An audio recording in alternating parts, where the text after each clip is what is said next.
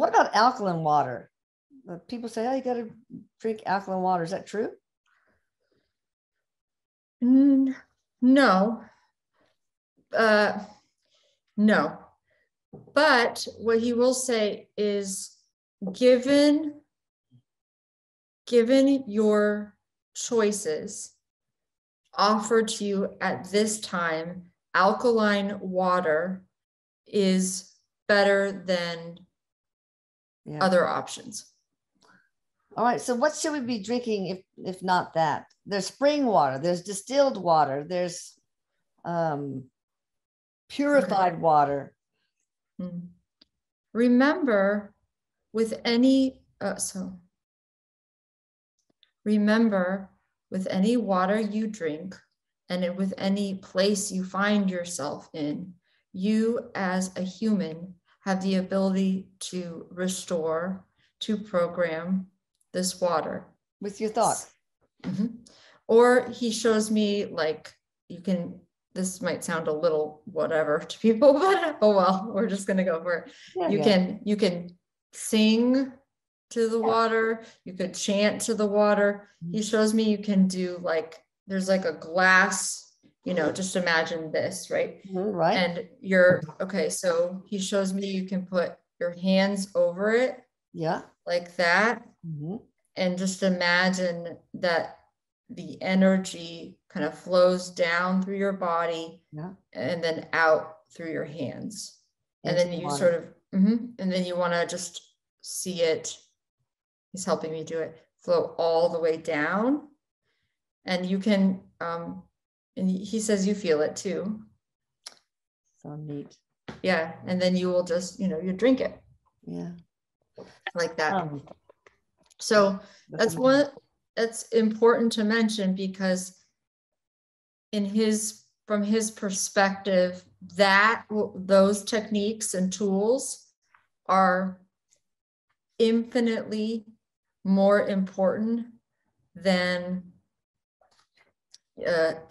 alkaline or.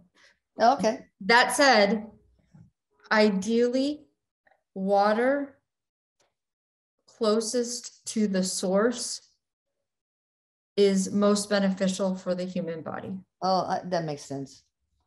What about? So he's showing me like a spring, and because it also retains minerals. Oh yeah. All right. Is there a tone you play before you drink the water, like 528 hertz or 42? What's 432? Is that something? 432. Okay, yes, one. Yeah, 432. That was the number I saw. Oh, awesome. So, bottled plastic water or tap water, do they have different frequencies? The question: bottled plastic bottled or tap? Yeah. Yes. Yeah. Yes. Which one has the lowest? One of the types of bottled water, or for the lowest, he goes. It's hard to say, because the plastic bottle is not ideal, nor is the tap water. But he does not want to. This is really important for him.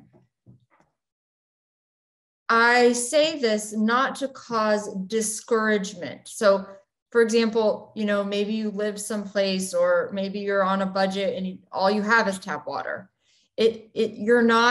You don't have to feel like, oh, there's nothing I can do or nothing I can contribute. Of course, right? Not. So he wants those who have only access maybe to tap water to practice this going like this method, and maybe the 432 hertz tone. You can find it on YouTube. Okay. But he also says the power of blessing and positive feelings and intentions will also be very beneficial for the water. Okay. What's the best container to drink water out of? A Baccarat crystal tumbler or what? I saw a glass jar, like a glass. Glass is better. All right. Now that you are on the other side, please tell us what we can do to make water heal people. I mean, do we need a special formula to say, something to say, or what? The formula, there is no formula. It is through the healing. That's what mothers are saying all over the world. There's no formula. He has other opinions about that, but we won't get into that. No, he smiled at your joke. He's a good smile. Sorry, I got distracted.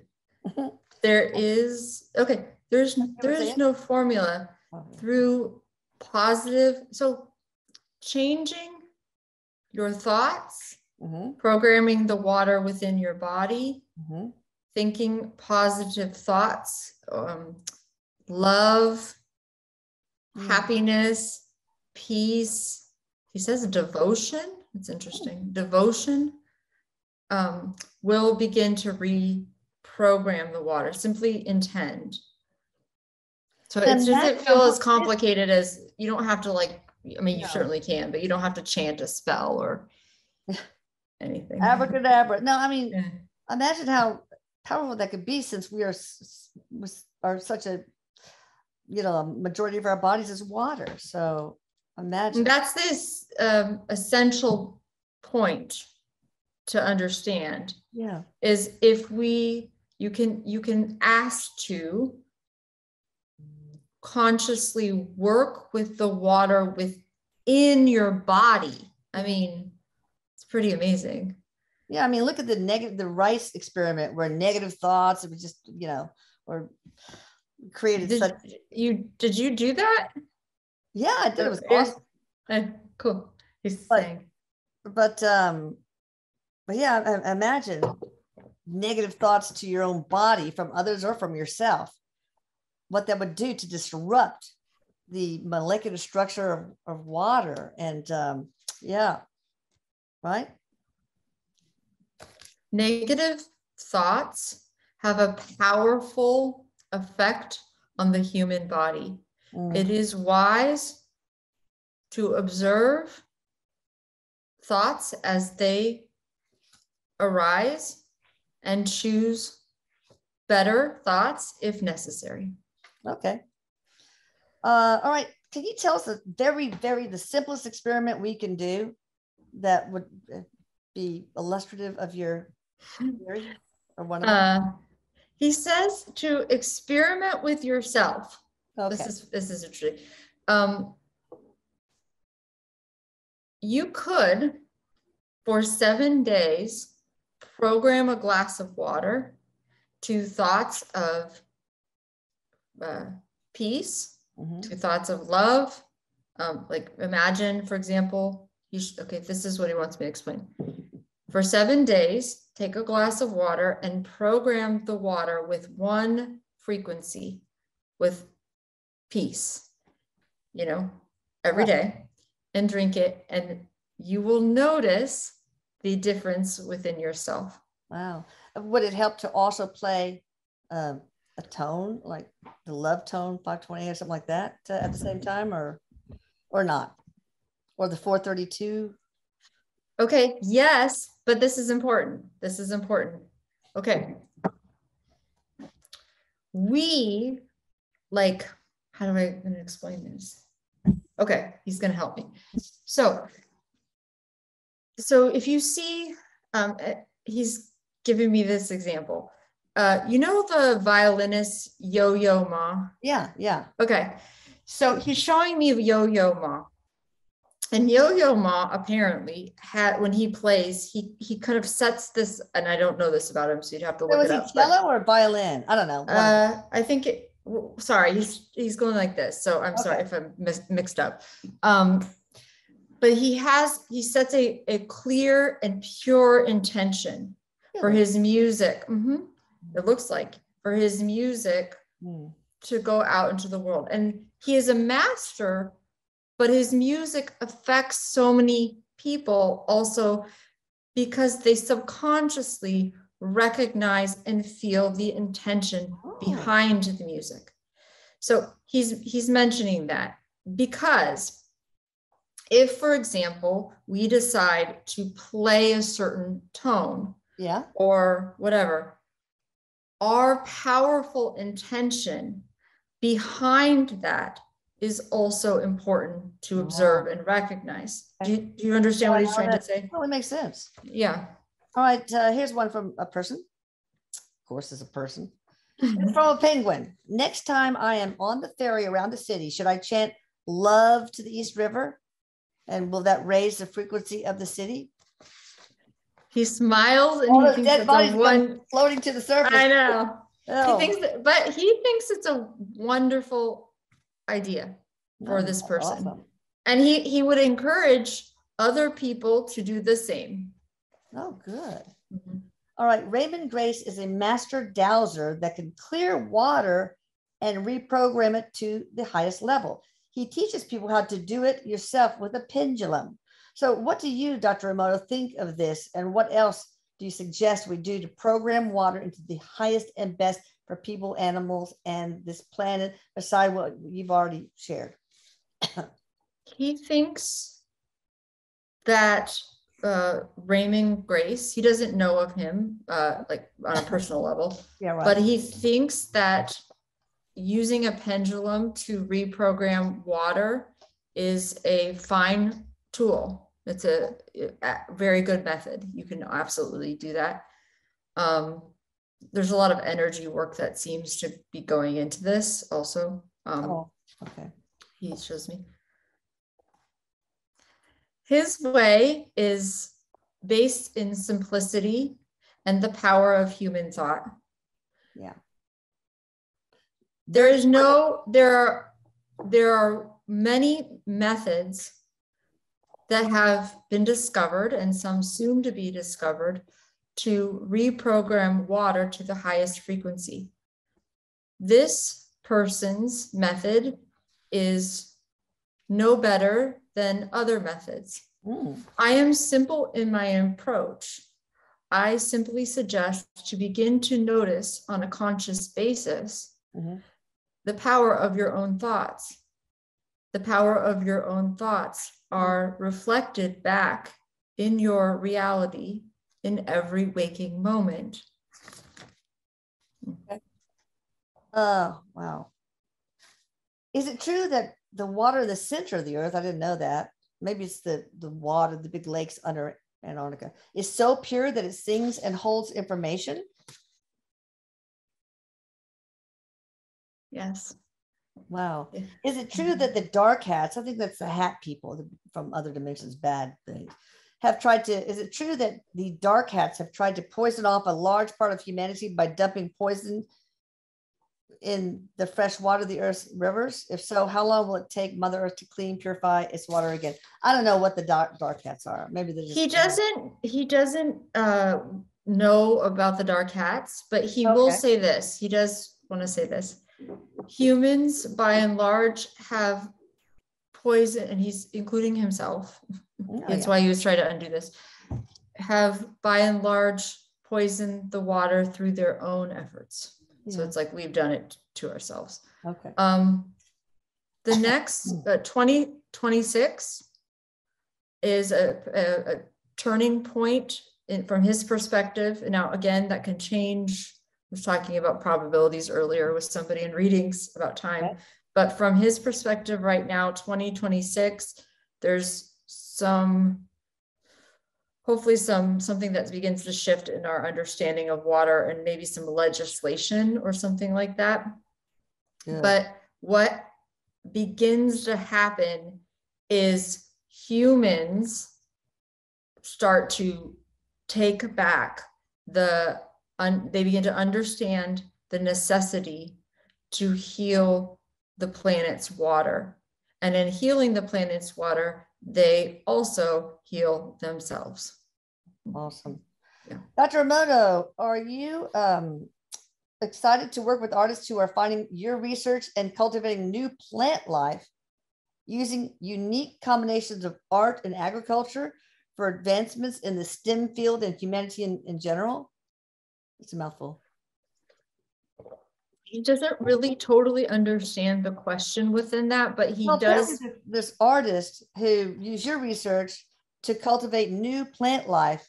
Oh, okay. Using a combination of art and agriculture.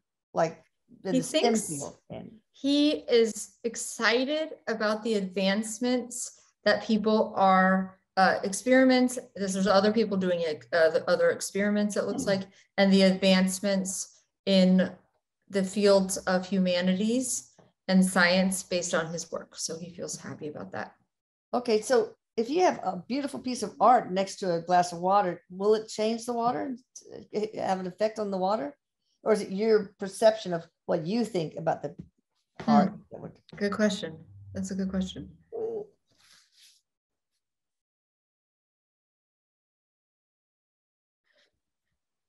It looks to me like the consciousness of this is what he's trying to show me, the consciousness of the painter affects the frequency of the art that is conveyed, and that frequency has an effect on the water. Are simultaneously, because nothing is disconnected. This is an interesting channeling because this is a hard one. Wow, everything's collected. Yeah. Okay. He says I'm doing okay. Thank you. No, you're doing okay, so simultaneously, because everything is connected, we're not through the quantum field. There's no disconnection. Even though we perceive there is one. Right. And you can explain this in your way better than I can, I'm sure. But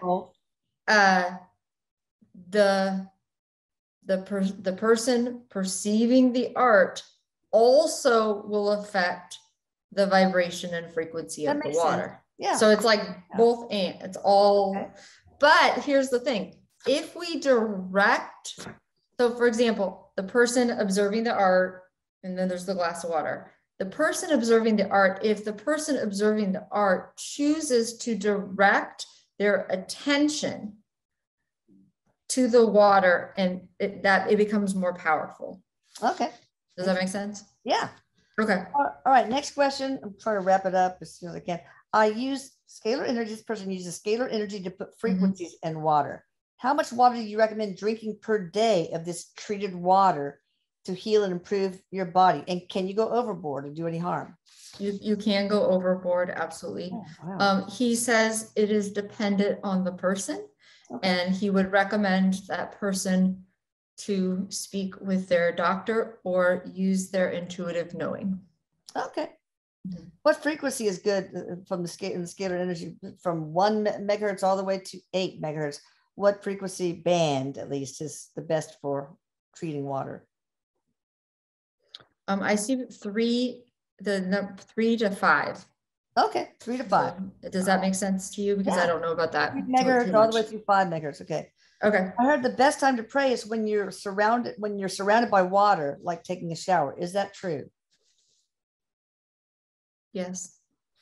Why is that? Because it soothes you and so you can manifest with your thoughts better, or because the prayers travel throughout the quantum field better in water, like sound? Okay, so imagine that the prayer is received by the water.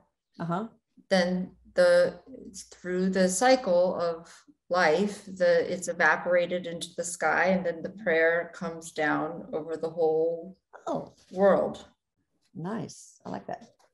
All right. Is it true that spirits can show themselves to us through water in a technique where you meditate and you communicate in front of a bowl of water? Then you ask the spirit to show themselves while you take a photograph of the bowl of water. That's so cool. He laughed. He said he had never tried that, but he believes water is very powerful, and he does not doubt that that is possible. Well, let's try it, man. Now, Erik, would we use a clear glass bowl or? Erik said, "How should I know?" No, he was making a joke. Yeah, I think a clear glass bowl would be the way to go. Seems like it. There is a charity called Charity Water that I really want to contribute to. Could you tell us if they are honest and a legit organization? Elisa Scott Harrison started this charity. He doesn't know that much about the charity. Okay. What's your feeling, Erik, about Scott Harrison, the one who he wrote a book called Thirst, and then he started this charity? He seems that it's honest and honorable. Okay, good. Yeah. Knowing that positive intentions directed into water can actually change our health, what words or pictures would you recommend we direct into the water so it may provide us with the highest vibration possible? Love is the word. Love. Yeah, because that, and you can use symbols or pictures that represent love. Yeah. Or contain the energy of love symbolically, but the word love. Okay.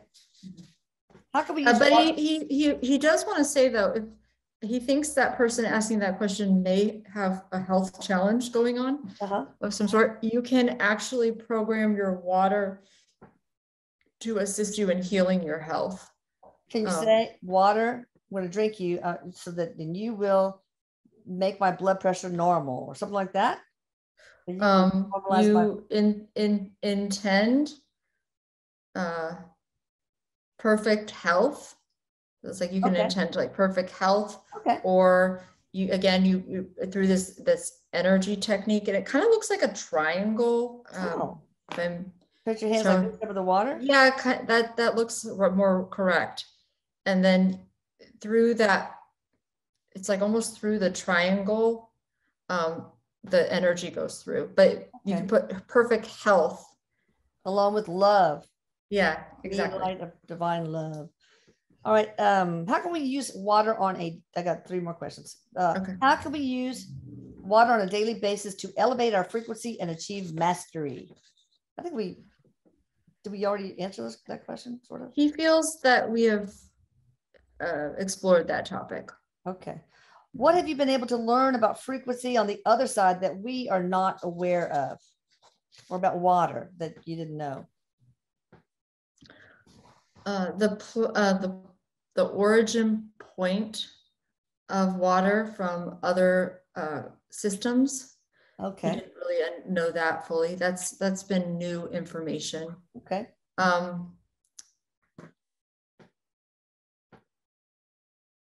You know, there's been, for him, it's not as much about all this new information, but he likes to kind of keep advancing in his ideas. Okay. Yeah. So good. And you'll help us in our journey on this side, of course. All right. Last but not least, I think, can you describe another life that most influenced your one as Dr. Emoto?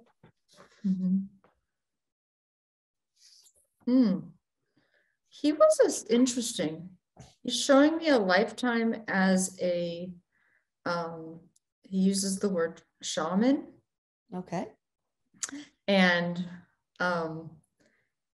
this is one of the reasons that he was given this task in this lifetime, although it feels like it was a surprise to him. In a lot of ways, his life's work ended up being kind of a surprise to him as well. He looks like he was he's in the Amazon.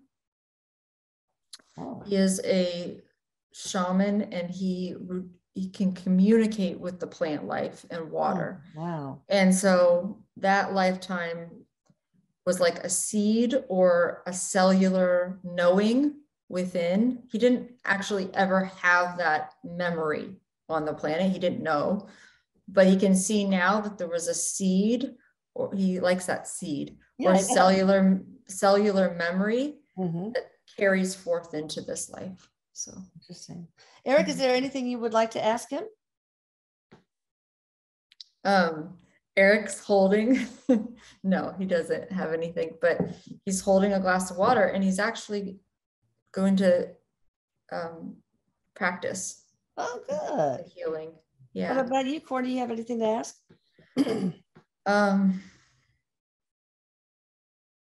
Just if there's any final messages or anything else we need to know. Okay, final messages. We'll say that. Remember the power you hold as people. It is forgotten among daily life. It is time to remember the power you hold as people, not only the power to change your thoughts, but to simultaneously change and heal the planet with your thoughts. Nice. Begin to understand you are that powerful and wise. Wow, that's amazing. I have to tell my husband that. He won't believe it. All right. So one more thing I always ask, like, is there anything fun, little thing that not too many or maybe nobody knows about you? Little quirky habits or... oh, he's very quirky, he says. He